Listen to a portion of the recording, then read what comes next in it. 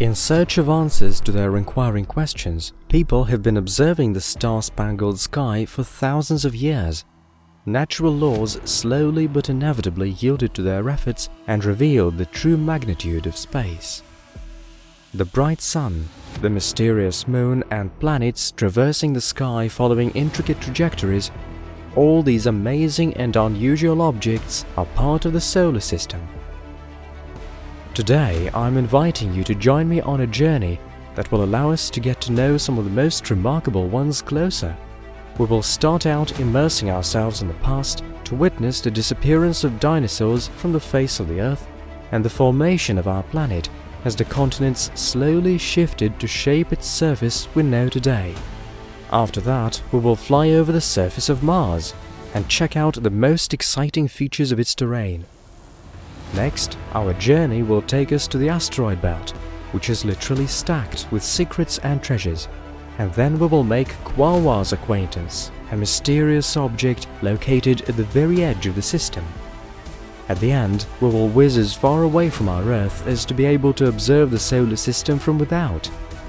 The sensors of the interstellar space probes that left the Earth decades ago will become our eyes. In spite of all challenges they have to face, they still continue their arduous journey through millions of kilometers of space vacuum. Kosmo, the first in outer space.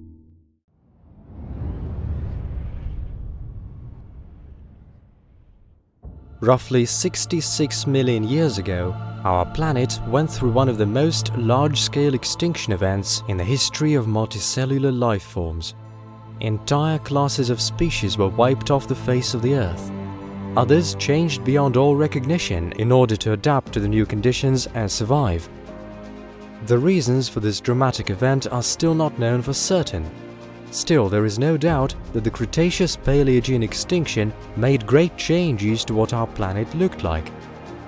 The majestic and horrifying dinosaurs were superseded by creatures not less impressive: mammals.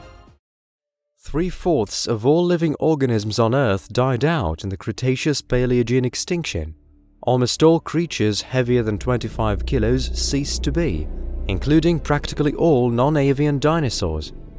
This tragic event heralded the end of the Mesozoic and the beginning of the Cenozoic, the geologic era that is still not over.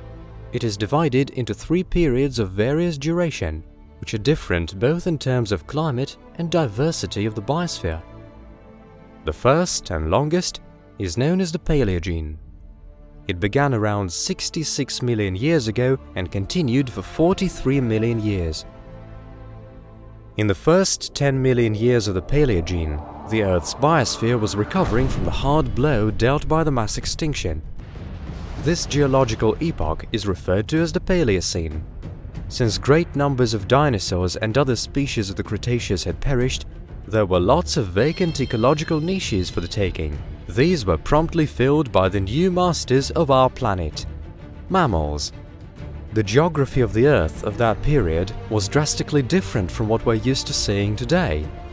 Looking at a map of that prehistoric Earth, we would already be able to make out the familiar continents, but they were positioned slightly differently. Thus, North and South Americas were separated by tropical seas, while the Indian subcontinent was just starting to make for the Asian shores. The prehistoric ocean, known as the Tethys, still lay between Africa and Eurasia, but was already largely giving way due to the movements of tectonic plates. The climate of the epoch was warmer and more stable than today's. Most of the planet was covered with dense and lush tropical forests. The overwhelming majority of the living creatures of the day were quite small. Thanks to the abundance of vegetable food, they quickly propagated and spread across more and more new areas. This is when the prehistoric ancestors of most of today's mammals thrived. For example, the warm forests of the Paleogene were inhabited by miacids, small and deft predators that looked like martens. It is believed that they were the progenitors of all today's rich diversity of mammal predators. At around the same time, there lived archaeocetes, the prehistoric ancestors of today's whales. At the time, however, they looked more like hippos. They hadn't gone to live in the sea yet, but had made their first steps in that direction. Their limbs, Respiratory organs in the inner ear had already started to adapt to prolonged stays underwater. The next epoch our planet went through was the Eocene. It began approximately 56 million years ago and continued for slightly over 22 million years. The contours of the continents had already grown to be quite recognizable. India had finally made it to the southern shores of Asia, and as a result of the collision of tectonic plates, giant rock folds formed. That is how the Himalayas rose, the largest mountain range on our planet today. Even though some species of that time already looked like some we might come across today, others were completely different. An example of one of these is Andrewsarchus, one of the largest mammal predators that has ever lived on the Earth. Its skull measured up to 84 centimeters, which is roughly 1.5 times more than that of the brown bear, and its bite is estimated to have been harder than that of any of today's land predators. It has been inferred from the deep tooth sockets in Andrewsarchus's skull, where mandible muscles were attached to, which leaves no doubts as to the bite's crushing force. Reconstruction of its skeleton shows that the animal could measure over 4 meters in length and weigh as much as a ton. Still, interestingly, it looks like this giant carnivore fell into the class of primitive ungulates. Research showed that Andrewsarchus's closest relatives were the prehistoric suiforms, hippopotamids and cetaceans. Studies of a few unearthed fossils of its skull and teeth show that the animal must have been omnivorous and even didn't mind eating carrion. Unfortunately, not many bones and fossils of this fascinating creature have been found, and scientists are still at odds as to the structure of its organism, habits and relation to other mammal families. The Oligocene was the last epoch of the Paleogene. It is posited that it began around 33.9 million years ago and was over about 23 million years ago, which makes it roughly 11 million years long. This was a time of global cooling. Warm tropical forests were gradually superseded by endless prairies covered with grasslands. This is when the Antarctic glaciation began, and an icy shield transformed the green continent of the pole into a lifeless, cold desert. Australia continued to drift away from the other continents, while Africa, on the contrary, was making for the north to meet Europe. After a collision of tectonic plates, mountain ranges formed, and that is how the Alps made their appearance on the map of the world. Around 26-28 million years ago, the supervolcano La Garita furiously erupted on the territory of today's Colorado. In fact, it was one of the major volcanic emissions of the entire Phanerozoic eon. An area of over 30,000 square meters was buried under a layer of hot ash as much as 100 meters thick. All life within a huge radius around the volcano was destroyed completely. Amazingly, life is able to come to terms with any disasters. The Earth of the time was inhabited by fascinating creatures, some of which were not smaller than dinosaurs in size. For example, Indricotherium, a prehistoric herbivore related to rhinos. Paraceratherium, the largest of these, reached 4.8 meters in shoulder length, which is higher than a large African elephant. Thanks to their remarkably long neck, these giants were able to raise their head up to 7 meters above the ground. Today's rhino would be able to pass under its enormous progenitor's belly, while a human would hardly reach up to touch its knee. With their mass reaching 20 tons, these giants were the largest land mammals of all times. Even Brontosaurus, the most massive of land dinosaurs, weighed just around 15 tons. It still hasn't been established for certain what Indricotherium looked like. Unfortunately, not one entire skeleton of these amazing animals has been excavated so far, only separate fragments from different animals of the species. Most scientists agree that in spite of their relation to rhinos, Indricotherium didn't have a massive horn, although it may well have had a small nose trunk, like today's tapirs. The trunk would have allowed it to pick juicy leaves off treetops. These giant herbivores must have lived in small herds and were constantly on the move around vast stretches of land, roaming across their dominions in search of food. Unfortunately, by the end of the Oligocene, Indricotherium had died out completely. At around the same time, the areas they used to inhabit were explored by prehistoric elephants alongside large predators, hyenodons and amphicyonids. The latter are also known as bear dogs. It is thought that the emergence of new large herbivores would have greatly upset nature's balance, and Indracotherium would have been forced to fiercely compete for its food.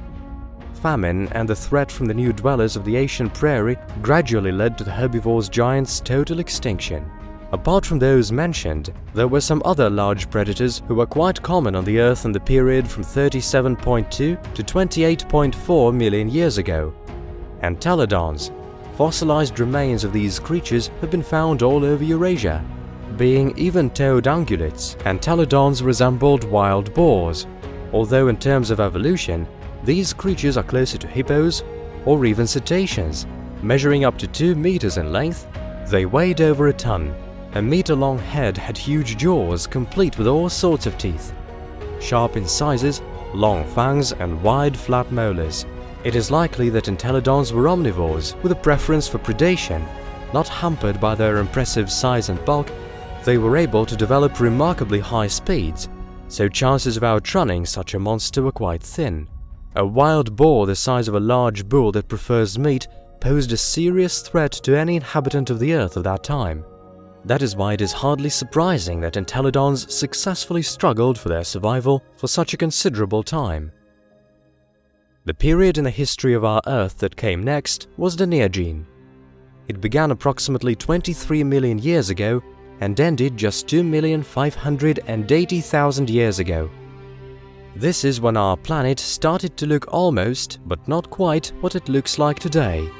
The continents shifted to their today's positions on the planet's surface, and the looks of most of the plants and animals of the day grew to be familiar to our eye. With the Earth's climate gradually becoming colder and with droughts occurring more often, polar caps were gradually growing, which culminated in a global glaciation at the end of the Neogene. The planet, meanwhile, was crawling with all sorts of fascinating creatures. The deep-sea dwellers were terrorized by Megalodon, a giant shark measuring 15 meters in length and weighing up to 35 tons. On land, various gomphotheriums could be seen, creatures related to today's elephants. Many of them were the proud owners of 4 solid tusks. As for the animal's size, some were larger than today's African elephant, whereas others were quite modest in comparison. Around 2.5 million years ago, there started the Quaternary, which is currently the last geologic period in the history of the Earth. It is remarkable for the emergence and evolution of Homo sapiens, as well as its prehistoric ancestors. For example, in the period from 1 million years ago to 100,000 years ago, there lived Gigantopithecus, one of the species of great human-like apes known to science. They measured 3 to 4 meters in height and weighed over 500 kilograms. These creatures lived on the territory of Asia and were related to today's orangutans. It appears that Gigantopithecus would not be able to climb trees like other human-like apes on account of its mass. However, some of them are known to have dwelt in mountainous areas and made homes in natural grottos, caves and ravines. Even though their diet is believed to have consisted of mainly bamboo, bones of herbivorous animals with tooth marks were unearthed in their shelters. Judging by these finds, it is safe to assume that these creatures didn't mind meat and were omnivorous at the very least. The Gigantopithecus's skeleton is similar to that of a gorilla, so they were likely to use all 4 limbs to move around.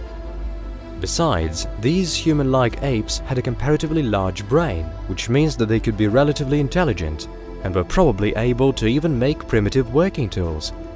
Unfortunately, the population of these amazing giants sharply dropped when the prehistoric ancestors of today's human emerged and spread across the planet. By around 1 to 300,000 years ago, they had died out completely. Sadly, not many remains of Gigantopithecus have been found, which greatly impedes studying them. As they were spreading across the Earth, primitive human tribes eliminated many other creatures. One of their victims was Megatherium, a giant ground sloth that used to inhabit South America and part of North America in the period from 2 million to 12,000 years ago. It was really a creature to marvel at. Weighing up to 4 tons and measuring around 6 meters in length, Megatherium was quite as large as the African elephant. which is all the more impressive as it generally moved around on its hind legs. Megatherium's happy days ended around 15,000 years ago when nomadic human tribes came to South America. The powerful but sluggish giant was helpless under a barrage of sharp spears and arrows, and very soon its population dropped to zero. Other giants who supposedly became extinct because of humans were diprotodons, which inhabited Australia in the period from 1.6 million years ago to around 40,000 years ago. These creatures were the largest known marsupials, and they were related to wombats and koalas. Some of these amazing animals reached as much as 3 meters in length and 2 meters in shoulder height. As for their mass, they weighed approximately 3 tons. This makes diprotodons quite as big as some hippos. Massive and herbivorous, they dwelt on massive woodland and coastal grass-covered plains that abounded in Australia before humans had made their appearance there. Chronologically, the extinction of the marsupial giants coincides with first human tribes arriving to this continent. Still, some scientists maintain that the extinction was caused not by hunting, but an anomaly of the Earth's magnetic field together with a local temperature decrease. The heightened radiation background, coupled with cooling, slowed down plant growth, which led to famine among the herbivores. Thus it appears that by and large the tragedy was inevitable, and the humans simply brought it to a close faster. The last epoch of the Quaternary, the Holocene, heralded a robust development of the human civilization, when Homo sapiens spread across the entire planet and dominated all the other inhabitants of our Earth. The downside of this evolution is manifested in a number of industrial disasters and irreversible changes in nature's balance. For example, it is due to human activity that the greenhouse gases concentration in the Earth's atmosphere is getting worse every year. This may globally negatively affect all living things on our Earth, from simplest bacteria to elaborate multicellular organisms. Unfortunately, the number of fascinating creatures living on our Earth is going down every year. It is particularly poignant to realize that they perish because of human stupidity or avarice. Uncontrolled hunting, irresponsible land development and indifference to the environment have already made scientists speak of a new, 6th Great Extinction event, whose consequences are potentially just as grave as those of the previous 5. Will mankind stop before it eliminates itself? How long should it take our planet to recover from the consequences of the technological progress? And will nature produce radically new life forms that would weather this crisis, just like it happened before? We can hardly realistically answer these questions.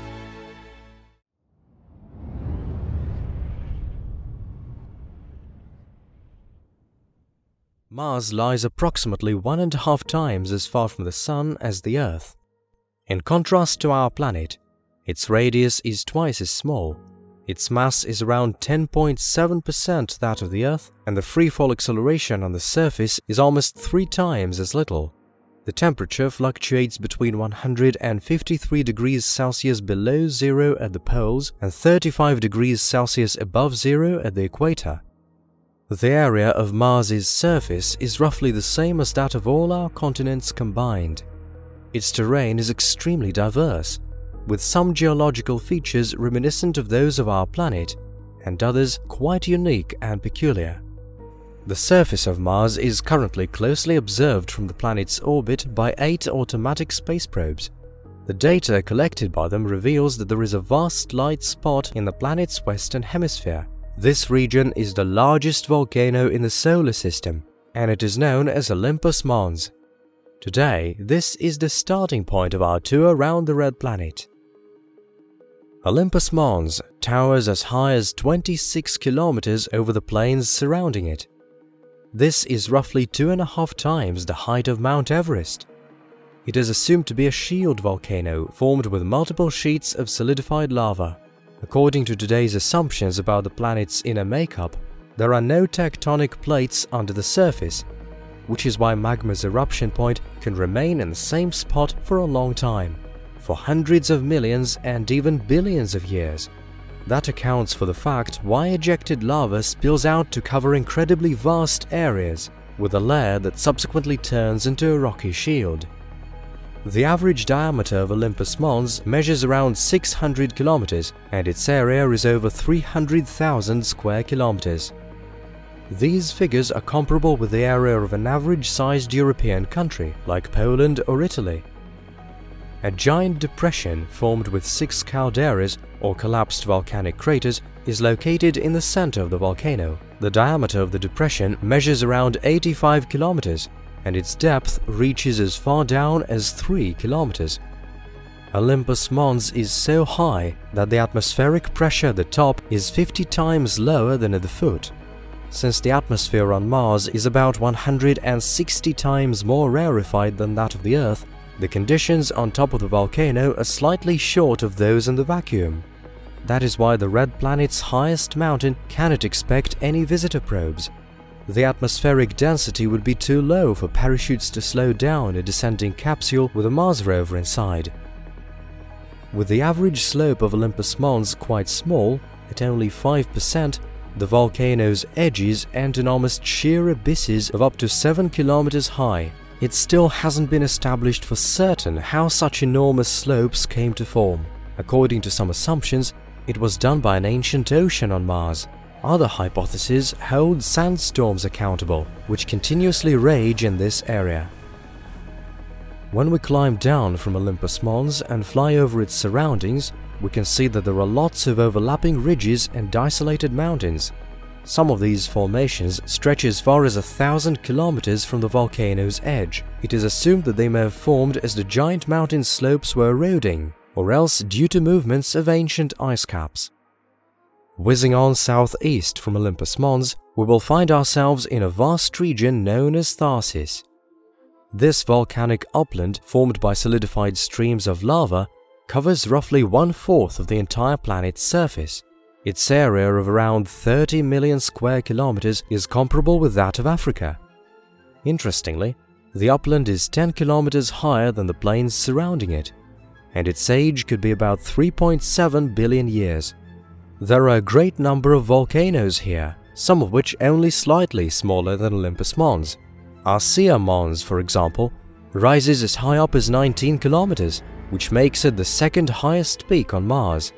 With a summit caldera measuring 110 kilometers, the overall diameter of the mountain is over 400 kilometers. A unique natural phenomenon can be observed over the volcano every year for a short time. As sun rays warm the mountain's slopes, small dust spirals into a dense cloud, helped along by air streams going upward. This cloud may float up to 30 kilometers above Mons and may be scattered by winds across vast areas. Vertical pits can be seen in different places all over the upland. They are quite deep, with the bottoms quite unobservable. The diameter of the largest one measures around 150 meters, and its depth cannot be less than 178 meters. These pits are thought to be collapsed lava tubes. Tharsis is made up of dozens of overlapping shield volcanoes. In the billions of years of their eruptions, great amounts of CO2 and water vapor were released into the Martian atmosphere. Mathematical modeling shows that the amount would be enough to shroud the planet with an atmosphere 1.5 times as dense as that of the Earth. These estimates are in direct evidence of the fact that in the past, conditions on Mars may have been more favorable for life to originate there than now. With its gravity comparatively weak, however, the planet failed to retain its atmosphere and was eventually stripped of it. Moving on to the east from the plateau, we will get to the region known as Valles Marineris. It is a network of gargantuan canyons stretching for up to 4,500 kilometers. The width of the canyon reaches 600 kilometers and it's more than 11 kilometers deep. Images reveal that the slopes of most of the canyons in the central and western parts of Valles Marineris have a stratified structure typical of deposits at the bottom of a large body of water. It is quite likely that the canyons used to be completely submerged underwater in the distant past. There are some truly invaluable paleontological finds to be extracted from the rock deposits in this region. The eastern part of the valleys are areas with a rather chaotic relief. There are vast labyrinths made up of comparatively small canyons, abysses, mountains and plateaus. Further north, The terrain evens out into a relatively smooth plain known as Planitia. Its vast areas became the final resting place for the debris of the Sojourner Mars rover and also for the Viking 1 probe, which sent the first color images of Martian landscapes to the Earth as far back as in 1976. According to the widely accepted hypothesis today, Valles Marineris came to be in the early stages of the planet's formation. Erosion and geological processes were to deepen and widen the canyons later on. One version has it that the systems of chasmatas is thought to have formed after volcanic eruptions on the Tharsis upland. Another version claims Utopia Planitia to be the cause for their formation, which lies on the other side of the planet. This vast round lowland is likely to be an impact crater from an extremely large asteroid that would have hit the planet's surface.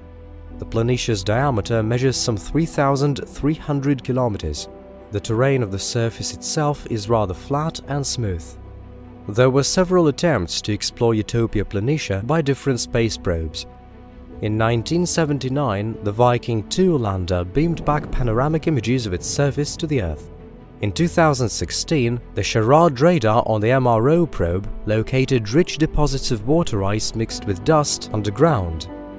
In May 2021, the Chinese rover Zhurong touched down on Utopia Planitia. It has covered over 1,000 meters of the red planet's surface by now and has beamed back hundreds of images. Unfortunately, it cannot dig as far down as the water-carrying layer, with the latter as deep as 1 to 10 meters down. In the north, Utopia Planitia borders on Vestitus Borealis, a giant lowland surrounding the northern part of the planet and covering about 40% of its total area. Moving southwest from the center of Utopia Planitia, we will reach Isidis Planitia. The region on its western edge has been the focus of people's special attention for almost 8 months now. Of course, it is all about the Jezero crater. It is likely that millions of years ago there used to be a body of water here that has dried up by now. The Perseverance Mars rover and Ingenuity, the first ever helicopter flown beyond the Earth, have been exploring the bottom of the crater since the 18th of February 2021.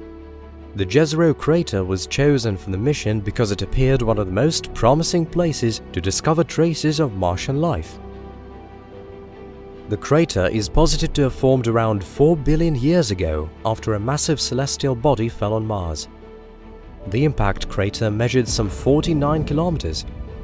As I've already mentioned, it is thought that it used to be filled with water, and the Hesperian of the geological history of Mars is singled out as the most likely period for that. The Hesperian started some 3.5 billion years ago and continued for around 1 billion years.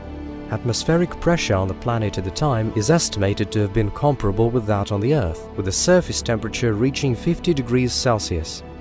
Rock samples recently extracted from the crater's bottom by the Perseverance rover are hard evidence of that.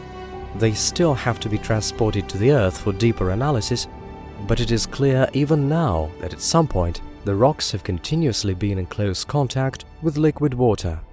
Perseverance has already delighted scientists with great amounts of useful data, and the mission is still far from being completed. The probe is designed for 14 years of operation, which means that there are still hundreds of finds to extract and kilometers of Martian terrain to cover. That is why our tour around Martian expanses is not yet over.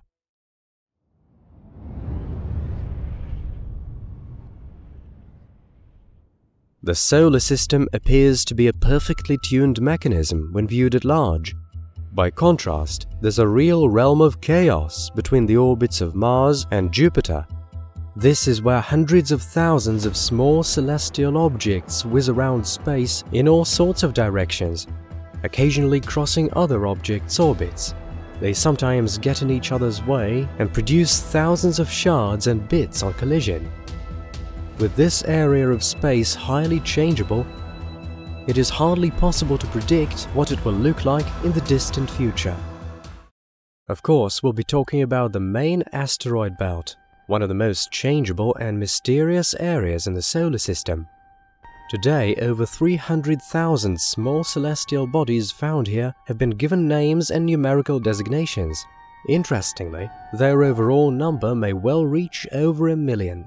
The starting point of studying the asteroid belt may be defined at 1801, when astronomers spotted a mysterious object in the sky after a long and hard search for the fifth planet. In terms of its parameters, it appeared to be a planet, but happened to be so small that even the most advanced telescopes of the day couldn't distinguish its disk. The researchers saw the newly discovered object as a bright dot like a star. It was dubbed Ceres, and very soon similar celestial objects of this class were discovered. A new term had to be introduced to refer to them. These unusual astronomical bodies came to be called asteroids, which literally means star-like. Apart from asteroids, this area in the solar system contains great amounts of cosmic dust. While slowly spiraling up, its tiny particles scatter sun rays and create a very faint white glow. This glow is referred to as zodiacal light. Interestingly, in equatorial areas of the Earth, it can be seen with the naked eye. For a long time, the following hypothesis used to be widely accepted. Asteroid belt objects were thought to be debris of a destroyed planet. However, today this assumption doesn't really hold water. First of all, the mass total of all the objects of the main asteroid belt is too small and equals just 3 times 10 to the power of 21 kilograms, or 4% the mass of the Moon. Even allowing for the fact that the greater part of asteroids would have left the belt a while ago, the total mass of the rocky debris still falls short of making up an object with dimensions comparable to those of a proper planet. Secondly, estimates show that large celestial objects cannot form in this area of the solar system on account of Jupiter's gravitational influence. Mathematical modeling revealed that the largest formations in the asteroid belt have never measured over 1,000 kilometers in diameter. The gravitational influence of their mighty giant neighbor rendered their orbits highly unstable, which made potential protoplanets collide and disintegrate into smaller bits. Traces of these collisions can still be observed. Most objects of the main belt group together to form the so-called asteroid families, populations of asteroids of similar makeup and of the same origin. It is thought that they formed as a result of such destructive collisions. The borders of the main asteroid belt are rather blurred. Most of the objects making it up lie within 2.06 to 3.27 astronomical units from the Sun. These boundaries are predefined by Jupiter's tidal forces and are referred to as Kirkwood gaps. Any celestial objects getting into these zones experience the massive gas giant's strong gravitational influence, which destabilizes their orbits. This is the reason why the space object count here is considerably lower than beyond. Kirkwood gaps can be found not only on the conventional borders of the belt, but inside it too. Two of the most clearly defined gaps lie 2.5 and 2.82 astronomical units away from the Sun. The asteroid belt is also conventionally divided into 2 large areas, inner and outer belt. The border between them is a Kirkwood gap with a radius measuring 2.5 astronomical units, which coincides with the highest orbital resonance with Jupiter. It's in the outer part of the main belt that the largest object in this area of the solar system is situated, Ceres. This celestial object used to be thought a planet, then an asteroid, but eventually, in 2006, it was given the status of a dwarf planet. It was possible to do so thanks to the fact that Ceres has a spherical shape, unlike the absolute majority of the other objects in the belt. Its diameter measures around 940 kilometers and its mass 9.4 times 10 to the power of 20 kilograms, which incidentally accounts for around a third of the overall mass of the asteroid belt. This makes Ceres approximately 6,000 times lighter than our planet. The furthest point of the dwarf planet's orbit from the Sun is 2.9 astronomical units. When Ceres is at its perihelion, the distance to our system's center measures around 2.5 astronomical units. At this point, the planetoid's surface temperature may reach 239 Kelvin or 33 degrees Celsius below zero, although its average temperature is noticeably smaller, at just 167 Kelvin or 106 degrees Celsius below zero. The celestial body is thought to be made up of a rocky core enveloped in a cryomantle around 100 kilometers thick. Water ice accounts for up to half of the dwarf planet's volume, or 20 to 30% of its mass. The inner part of the belt harbors the largest and most massive known asteroid in the solar system, Vesta. The object's average diameter measures roughly 525 kilometers, and its mass is around 2.6 times 10 to the power of 20 kilograms, which is almost 4 times as little as that of Ceres. The asteroid's orbit is rather elongated, with its aphelion 2.57 astronomical units and its perihelion around 2.15 astronomical units away. It takes the celestial body 3.6 Earth years to complete a full orbit around the Sun. Vesta is also remarkable for being the only asteroid visible to the naked eye.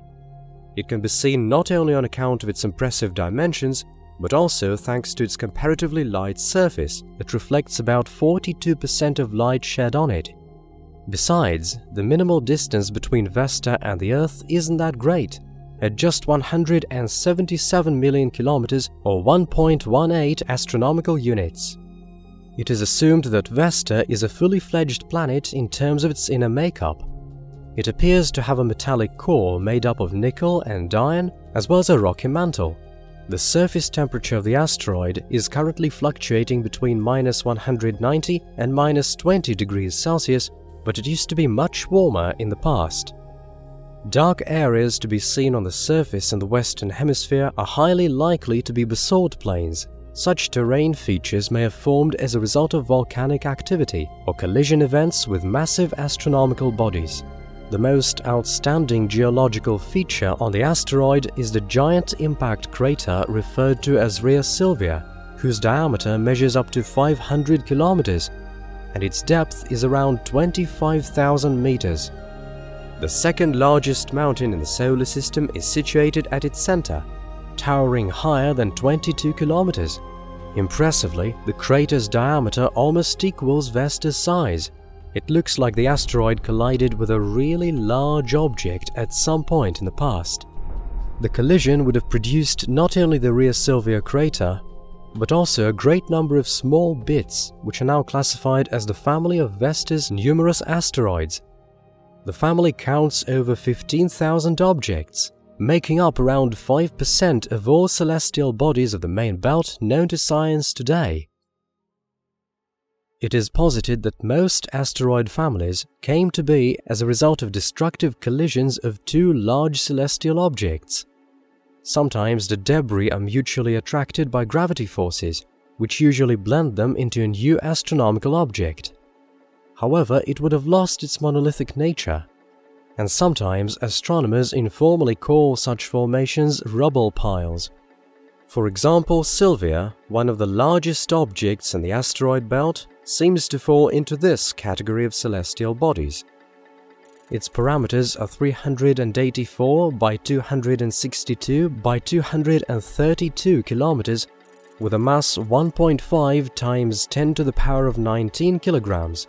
This makes the asteroid's average density just 20% higher than that of water. Estimates show that cavities may account for 25 to 60% of its volume. It takes Sylvia 6.5 years to complete a full orbit around the Sun. The object's orbit's furthest point from the center of the system is up to 3.7 astronomical units. In its perihelion, Sylvia gets as close to the Sun as 3.2 astronomical units. It is assumed that some bits of debris left after a collision are not attracted to other bits, but rather become satellites of the new celestial body. Sylvia is known to have two such companions, Romulus, with a diameter measuring 18 kilometers, and Remus, measuring around 7 kilometers. Their makeup hasn't been studied yet, and it is highly likely that these objects are not monolithic either.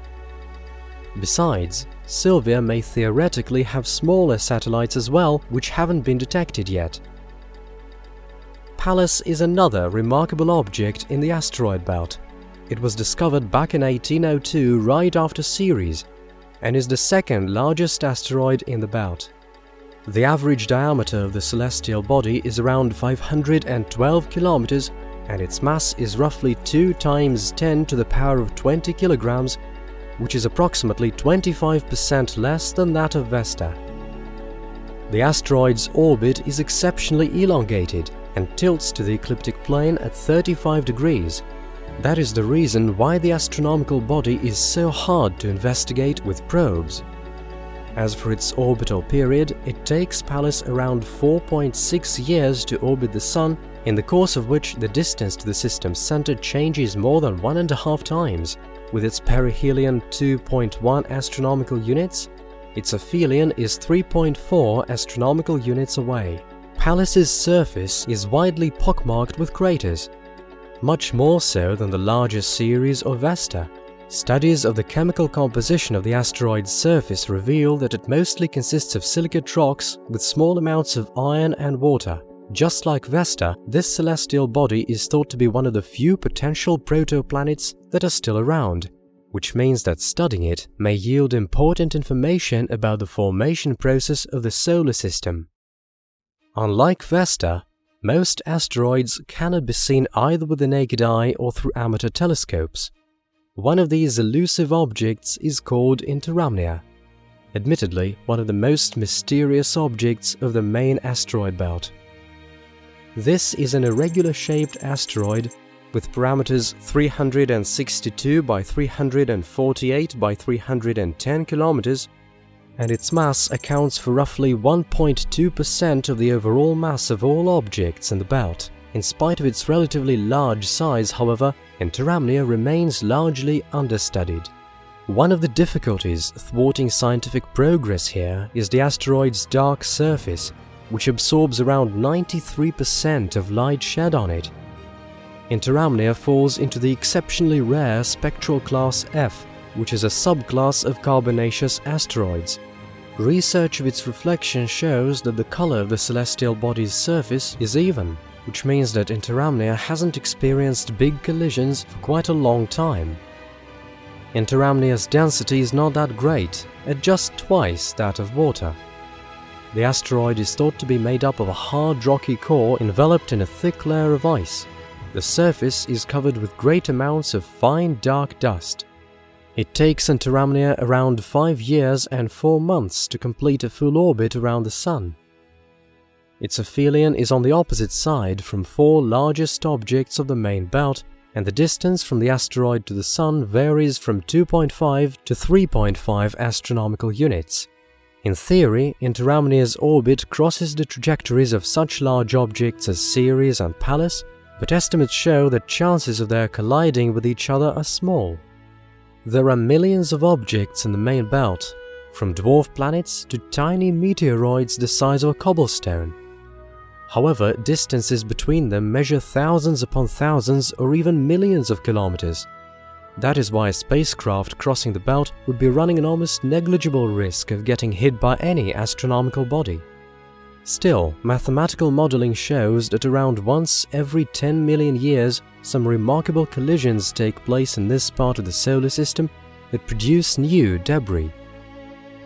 Even though a manned mission to asteroids in the main belt will not be in the pipeline for a long while, some of the asteroids there have been studied with the help of interplanetary space probes. For example, the Dawn probe carried out observations of Ceres and Vesta in the period from 2011 to 2016. Quite recently, the space probe Lucy blasted off the surface of the Earth. Even though its main goal is the so-called Jupiter Trojans, the spacecraft will approach the object known as Donald Johansen in the main belt and take its pictures in 2025. Also, the launch of the Psyche project is scheduled for July 2022, with the largest known metallic asteroid of the main belt as its target. Within the mission, the probe is planned to reach its destination by early 2026 and remain in the asteroid belt for at least 21 months while studying the asteroid's terrain, makeup, and magnetic field.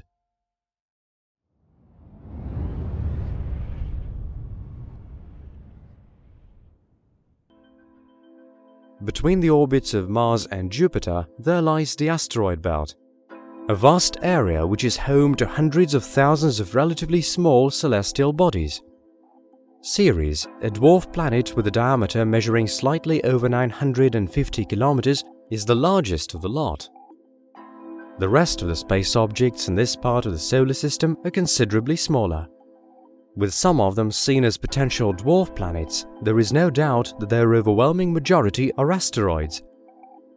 According to data from February 2021, over 1 million celestial bodies of this kind have been detected so far, most of which are located in the asteroid belt. The Oort cloud is thought to contain by far larger numbers of these, but it is too challenging to detect them due to their small size and the distances between us and them, which are too great. These celestial objects may well be numerous in the asteroid belt, but their mass total is not that great. According to the most widespread classification, all objects of this type fall into 3 big groups: carbonaceous, silicate, and metallic. The first group contains most asteroids. In fact, roughly 75% of all known asteroids in the solar system are C-type. These are made up mostly of graphite and soot, the simplest modifications of carbon. By contrast, silicate asteroids account for approximately 17% of the overall count. These are rocky celestial bodies made up of, predictably enough, silicate varieties of rock. The other 8% of asteroids fall into the category of metallic ones, and these are the most valuable from the point of view of commercial exploitation and mining. As the name suggests, metallic asteroids are made up of metals and metal compounds, including those rare to find on our Earth. The reason for this is that as our planet was forming, most heavy elements like gold, tungsten and platinum were pulled to the center of the planet by gravity forces. There they formed a massive core and mantle. Only small amounts of these elements remained at a comparatively small depth, where largely thanks to geological processes, they formed metalliferous deposits. The largest known M-type asteroid, Psyche, with a diameter measuring roughly 186 kilometers, contains around 17 quadrillion tons of metal ore, which is at least 20,000 times more than all deposits of these resources that our planet's crust is supposed to contain. Even a comparatively small metallic asteroid with a diameter of 1 kilometer contains as much metal ore as is extracted by all countries in the world in the course of a year. Apart from iron, asteroids may be made up of precious and rare earth metals like gold and platinum. The element indium, which is used in the production of touchscreens, is of special interest, as well as extremely rare osmium, rhenium and rhodium to be produced with. As for hydrogen extracted by splitting water using the method of electrolysis, it may be used as fuel for spacecraft. As we can see, small celestial bodies in the solar system may potentially turn out to be almost inexhaustible mines of valuable natural resources. But are we technologically ready to carry out prospecting and mining operations on asteroids? Plan a sci-fi movie today. However, projects of a smaller scale are quite feasible even now. When plans are made to extract this or that resource, a factor to be reckoned with is the ratio of the extraction costs and the value of the resource. Natural resources of our planet are gradually getting depleted, which means that their value is inevitably and inexorably going up. Space technologies, on the other hand, are getting cheaper, which makes some commercial space projects almost cost-efficient. Most small celestial objects may well lie in the asteroid belt, but many are still scattered across the inner part of the solar system. Hundreds of such-like objects get close to the Earth or collide with it every year. As a rule, they are relatively small objects and cannot cause any serious destruction. Some of them are made up of tough rocks or metals, others contain substantial amounts of water ice. If a heavy chunk of water ice like that were to be captured and transported to a desired spot, it would potentially satisfy the needs of the International Space Station for many years to come. This is just one example of how attractive and useful they can be. With all the obvious technological shortcomings taken due notice of, a number of projects are already underway in this field. One of these is the Deep. Founded in 2013, it deals with designing spaceships and propulsion systems. Some claims made by the company representatives may well sound fanciful and presumptuous. to mention but one, DSI promises to start mining natural resources on an industrial scale on asteroids close to the Earth as soon as this decade. The extracted materials are supposed to be transported to the Earth, while it is envisaged that in the future they will be used actually in space for such undertakings as construction works and production processes away from our planet. Time will show whether these bold projects will be put into practice. Speaking about future plans for exploration of small celestial bodies in the solar system in general, there are three main approaches that can be singled out. The first one involves extracting crude ore and transporting it to a processing point, which may be either in space or on the Earth. The advantage of this approach is the option of employing automated mechanisms that won't need to be manned directly, although on the downside, transporting large amounts of heavy rocks is admittedly a rather complicated and costly procedure.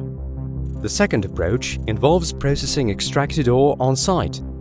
Both the volume and mass of the final product will be considerably lower, whereas the transportation will be more cost-efficient, with all useless waste rock successfully lost. However, in this case, another tough challenge will have to be faced, namely the construction of a metal processing plant in space. The technological process of extracting pure base metal out of ore requires both great amounts of energy and additional reagents like carbon or big volumes of water. Organizing the entire cycle of production in such conditions may prove to be quite a grueling ordeal. The third approach involves transporting a celestial body to a processing plant in space that would have been constructed and prepared in advance. This centralized approach would solve many of the issues implied by the previous two, although a certain technological advancement is called for. For example, space objects may be transported by pinpoint blasting, towing, or else using a pulse detonation engine of some sort that would be mounted directly on the transported body's surface. Unfortunate objects. Incidentally, first experiments of this kind are already in the pipeline. For example, in the upcoming years, the European Space Agency is planning to organize a collision between the small near-Earth asteroid Dimorphos and a man-made spacecraft. The collision will not only help to establish the asteroid's makeup, but also see how the collision will affect its orbit. As for the technologies of towing things around in space, eventually they'll by all means develop and get both cheaper and more reliable. Ore smelting is carried out in extremely high temperatures, and heat dissipation in a vacuum may prove to be a serious issue. Rare metals that are especially valuable tend to be distributed rather unevenly in a rock. Their extraction from the rock and purification involve exceptionally elaborate technological processes. A plant like this, as well as maintaining its reliable and smooth operation, is hardly possible without a considerable number of staff, both technical people and scientists, residing in orbit. Having to create an environment suitable for prolonged stays of large numbers of people outside the Earth must be reckoned with and remains high on the list of priorities. Still, I will repeat myself by saying that technologies are constantly moving forward at a breakneck speed, and what would appear to be unreal even yesterday is already firmly establishing itself in our today's life and living space. Whether it is only our Earth or the entire solar system, we must not harm or destroy them in our search for resources.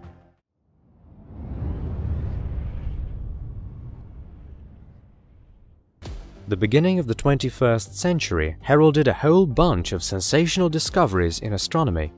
A number of objects close to Pluto in terms of their size were detected one after another in remote areas of the solar system.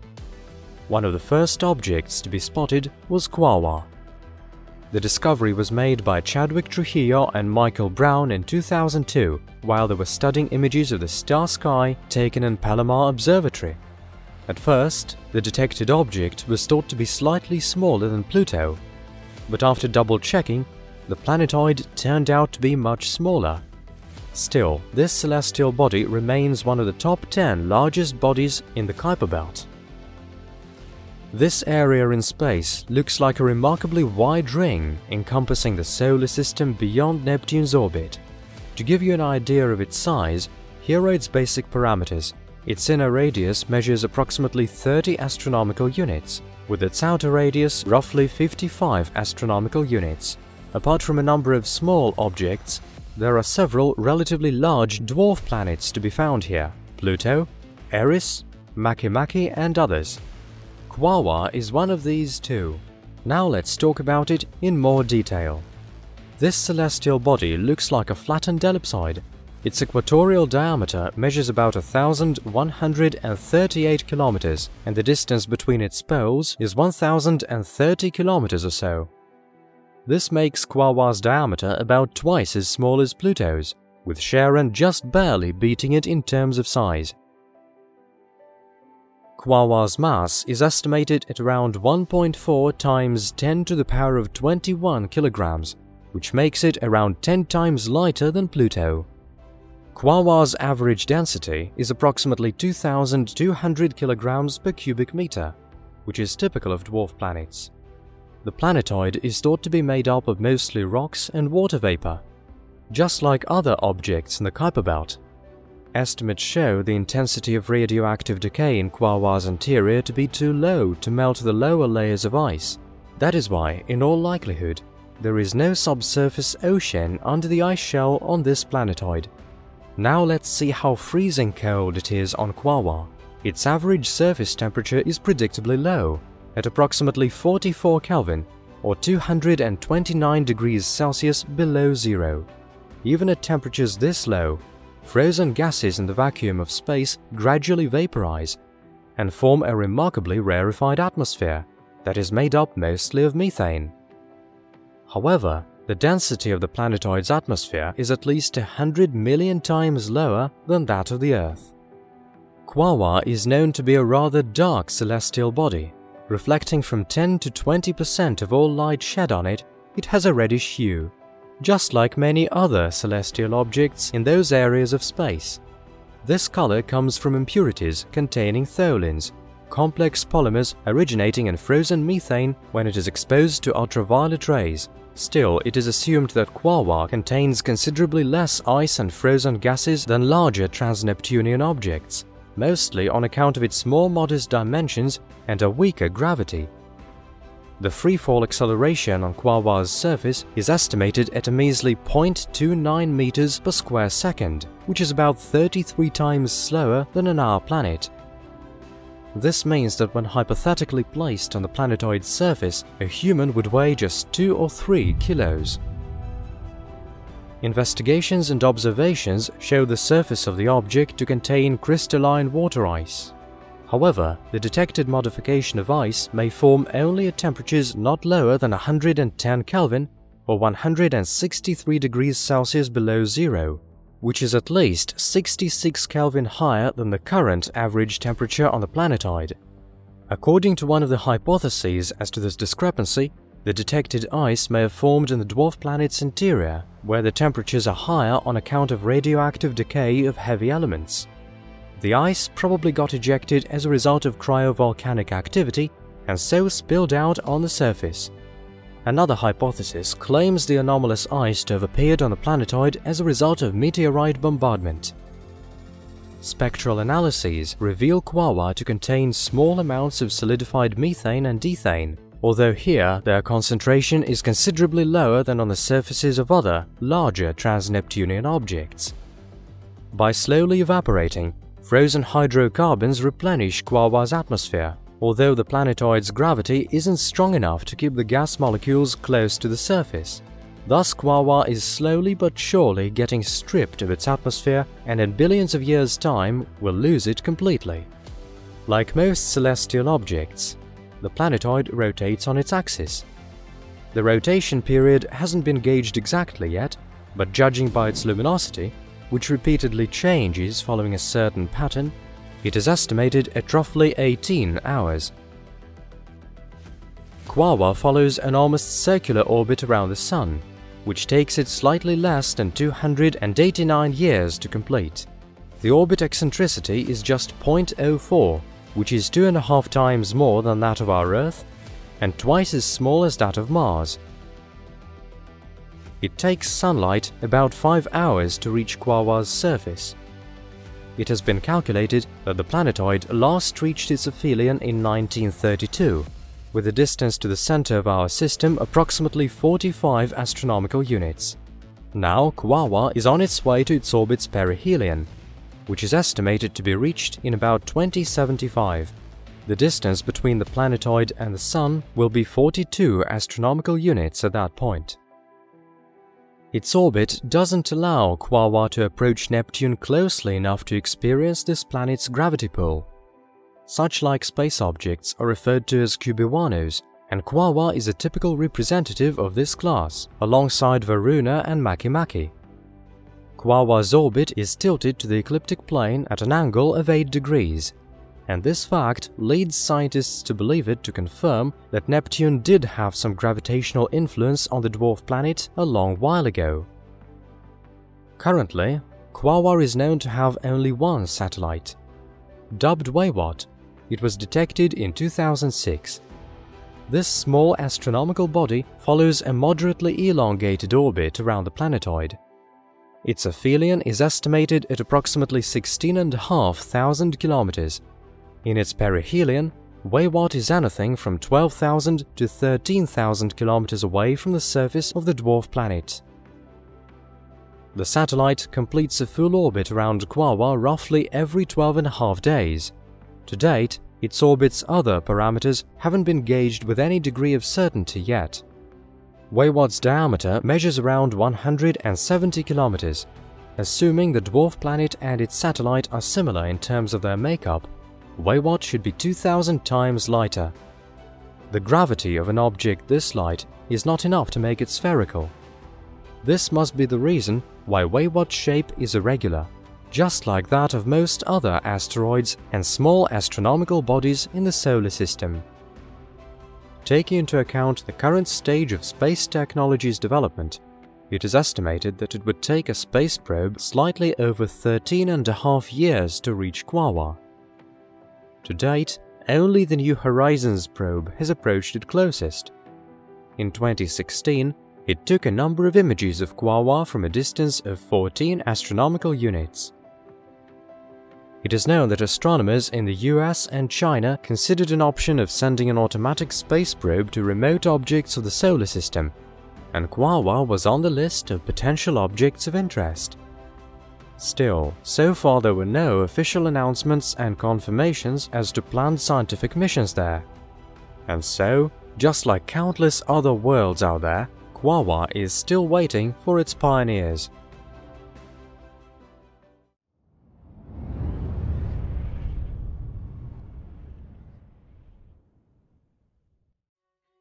Roughly half a year before this video was posted, on the 15th of April 2021, the automatic space probe New Horizons became the 5th spacecraft in the history of the humanity to go beyond the point of 50 astronomical units from the Sun. It was the Voyagers that had crossed this mark before, with the probes Pioneer 10 and Pioneer 11 the first ever to do so. None of these space wanderers are likely to ever return to the Earth. With some of them still active on their missions, others have gone quiet forever. Spacecraft New Horizons. Start of mission 19th of January 2006. Distance to Earth 52 astronomical units. Speed 14 kilometers per second or 3 astronomical units per year. Main goal Pluto and Charon. Mission status successfully completed. Condition operational. Just like most other interplanetary space probes, New Horizons performed a gravity assist maneuver near Jupiter before setting out to its target. Not only did it greatly boost the spacecraft's speed, but also allowed it to capture high-quality images of the largest planet in the solar system alongside its satellites. Besides, the probe's cameras captured the first video ever of an erupting volcano on the surface of Jupiter's satellite Io. After the gravity boost had been completed, the probe made for the main target, Pluto. The spacecraft reached the planetoid's environs in January 2015. The mission's main goal was to explore Pluto and Charon from different perspectives that involved taking photos of and mapping these remote space object surfaces. In addition, the probe estimated the magnetic field's values and the solar wind activity close to the objects, and collected information about their atmospheres and surface reflection properties. It goes without saying that the program also involved search for Pluto's as yet undetected satellites and more accurate measurements of Pluto's orbit's parameters. Having completed the main mission, the probe continued to be useful. It flew beyond Pluto's orbit and went on to explore objects in the Kuiper belt. That is how images of Quaoar, R1 and Arrokoth were produced. Thanks to the probe's cameras, the distances to the stars Proxima Centauri and Wolf 359 were measured. Unfortunately, the radioisotope generator on board the spacecraft is expected to start running low from 2026, and eventually all the meters will switch off one after another. New Horizons will continue on its way beyond the boundaries of the solar system, and by the year 2038, the distance between the probe and the Sun will have grown to be 100 astronomical units. By that time, the energy generator on board the spacecraft will have stopped operating completely, and it will be impossible to get any connection with it. Following a hyperbolic orbit, New Horizons will exit our system, never to come back. The same thing happened with two other probes, Pioneer 10 and Pioneer 11. They hit an escape trajectory from the solar system a while ago. In fact, they were the first automatic space probes ever to be sent into interstellar space by humans. Spacecraft Pioneer 10. Start of mission 3rd of March 1972. Distance to Earth 127 astronomical units. Speed approximately 12 km per second or 2.5 astronomical units per year. Main goal Jupiter. Mission status successfully completed. Condition not operational. The spacecraft reached Jupiter's system on the 4th of December 1973 after completing a 641-day journey through space. During the mission, images of the gas giant's surface and its largest satellites were beamed back to the Earth, and the planet's atmospheric composition and magnetic field were gauged. In addition, Jupiter was found to emit 2.5 times more thermal energy than it receives from the Sun. The data, unique at the time, became the basis for understanding the makeup of gas giants and their satellites. The trajectory of the second probe, Pioneer 11, through space passed Jupiter too, but its main target was the other gas giant of our system, Saturn. The probe's scientific instruments gauged the planet's magnetic field, and the cameras on board took quite a few snapshots not only of the gas giant itself and its system of rings, but also two of its satellites, Titan and Mimas. According to the estimates, the current distance between Pioneer 11 and the center of our system is around 106 astronomical units.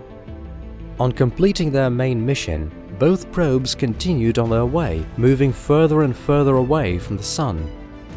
Unfortunately, both of them are out of range now, with the last signal from Pioneer 10 received back in 2003. The last signal from Pioneer 11 was received in 1995. Supposedly, both of them are now rapidly moving beyond the boundaries of the solar system. Incidentally, having no chance of ever catching up with either of the two probes we're going to talk about next, the Pioneers were launched at a much earlier date. Spacecraft Voyager 1. Start of mission 5th of September 1977. Distance to Earth 154 astronomical units. Speed around 17 km per second or 3.6 astronomical units per year. Main goal Jupiter and Saturn. Mission status successfully completed. Condition not fully operational. The contribution of Voyager 1 to the solar system's exploration can hardly be overestimated. It is thanks to this probe that several new Jupiter satellites were discovered, alongside its ring system, which was big news. The Voyager's cameras captured volcano eruptions on Io, and provided hard evidence that Jupiter's Great Red Spot is an enormous storm. The probe beamed back hundreds of photos of the largest planet of our solar system and its satellites. After the spacecraft crossed Neptune's orbit, the meters on board sent back a great amount of valuable data about interstellar plasma. Voyager 1 left both the Kuiper belt and the heliopause behind a long while ago, and is now rapidly crossing the area of the solar system's scattered disk. making for the inner boundary of the hypothetical Oort cloud. It is not only the remotest man-made object in space, but also the fastest of all the spacecraft on their way to exit our system. Being the first space probe to have traveled that far from the center of the solar system, Voyager 1 offered scientists a unique opportunity to study the heliopause. This is the area around our Sun where solar wind pressure and interstellar gas pressure balance. When the charged particles emitted by the star collide with rarefied plasma, elaborate structures form out of elementary particles and magnetic fields. Studying them is crucial for understanding processes taking place in the universe. Unfortunately, by around the year 2025, the power of the radioisotope thermoelectric generators on board the probe will have run out completely, and the connection will have been lost. In 300 years, Voyager 1 is estimated to reach the inner boundary of the hypothetical Oort cloud. It will take the spacecraft approximately 30,000 years to go clean through, and after that it will fly beyond the boundaries of the solar system. 10,000 years later still, the probe will fly by the star Gliese 445 at a distance of 1.6 light-years, and then it will eventually get lost in the infinite depths of outer space. Speaking about Voyager 1, we can't but mention its twin, launched from the Earth on the 20th of August 1977. Voyager 2 had Saturn, Uranus and Neptune for its targets, but it also approached Jupiter for a gravity boost. It's the images taken by this probe that allowed scientists to assume that there are subsurface oceans on Ganymede and Europa. On reaching Saturn, Voyager 2 gauged the gas giant's temperature and magnetic field and discovered several new satellites. It goes without saying that lots of snapshots were taken of both Saturn's surface and its rings. Next in line on the probe's way were Uranus and Neptune. The flyby yielded a great number of unique snapshots, and in total 17 of the two planets' satellites were discovered. Also, it was found that both Uranus and Neptune have ring systems. Under Neptune's gravitational influence, the spacecraft changed its trajectory and left the ecliptic plane. This meant that Voyager 2 wouldn't be able to approach the other objects in the solar system, but it still had other exciting things to look forward to. Thus, the probe was to collect invaluable data about interstellar plasma and cosmic wind, as well as to measure distances to stars and explore the heliosphere. The probe is currently as far as 128 astronomical units away from the center of our system, with the distance growing by 15.37 kilometers every second. It's going to take it around 42,000 years to approach Ross 248, a dim red dwarf in the constellation Andromeda. The minimal distance between Voyager 2 and the star will be about 1.7 light-years, and around 300,000 years since its launch, chances are it will fly by Sirius at a distance of 4.3 light-years. Unfortunately, it is impossible to distinguish such a tiny object from the Earth that far away. We live at the dawn of space exploration, and interplanetary space probes are just mankind's first timid steps in exploring the infinite universe. It is hard to predict their fate. They may be smashed on collision with a celestial body, or they may be recaptured by our distant descendants, who will have advanced interstellar travel technologies to the point of being able to catch up with the probes. For all we know, they might recover them from space and put on display in a museum. But it is more likely that the fragile apparatuses are destined to drift on for years and years through the lifeless expanses, and millions of years later, radioactive rays and rare particles of cosmic dust whizzing through the probes time and time again will eventually wear them down to threadbare debris, to be scattered across the depths of the universe without a trace. Our journey could certainly have been much longer, as any object in the solar system is unique and attractive in its own way. We cherish the hope of being able to update you on each and every one of them in the future. Science is always pushing beyond the limits, and this means that what seemed just a flight of fancy yesterday may well become real tomorrow.